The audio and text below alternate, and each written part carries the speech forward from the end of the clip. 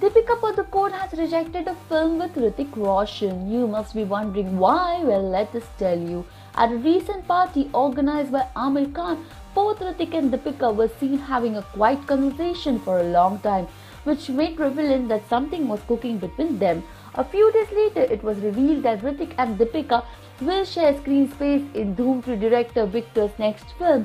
However, we now hear that Deepika has walked out of the film because when she received the script, the role was not that interesting and hence she took her decision. Hrithik Roshan is now searching a new leading lady for the film. Are the heroines listening?